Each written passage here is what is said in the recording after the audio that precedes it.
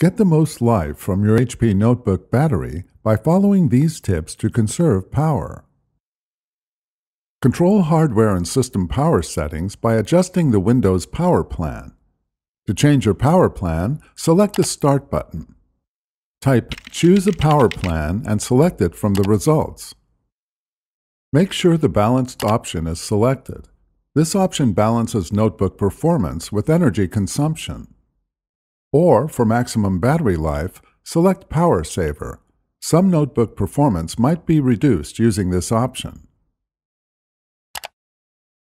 Avoid high performance unless necessary for certain applications or when plugged in, because this option uses the most battery power. To customize your power plan for when you are plugged in or when you are using a battery, select Change Plan Settings. Lower the setting for when you are using battery to extend its life. For more advanced power options, select Change Advanced Power Settings. Don't forget to select Save Changes to update your power plan.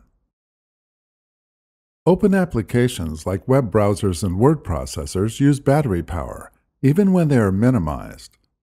Close any applications on the desktop not in use. Some applications might minimize to the System Tray area of Windows.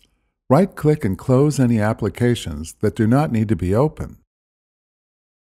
Media players can use a large amount of power, so pause or postpone those applications, along with any virus scans while your notebook is not plugged in. Use the brightness function keys on your notebook to dim your screen to the lowest readable level. Disconnect any external devices when you are not using them. The Wi-Fi and Bluetooth radios in your notebook constantly scan for new networks and devices, so turn those features off when you are not using them. Once a month, run a battery check with HP Support Assistant to check the condition of the battery.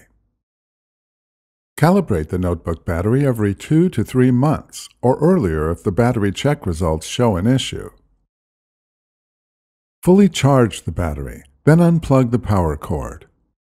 Use the computer until the battery is completely drained of power and the notebook turns off to complete the calibration. If you don't plan on using your notebook for more than 3 months, charge the notebook battery to at least 70%. For notebooks with removable batteries, completely remove the battery and store it. For notebooks with embedded batteries, store the entire notebook. Readjust your power settings on a regular basis to get the most life out of your notebook battery.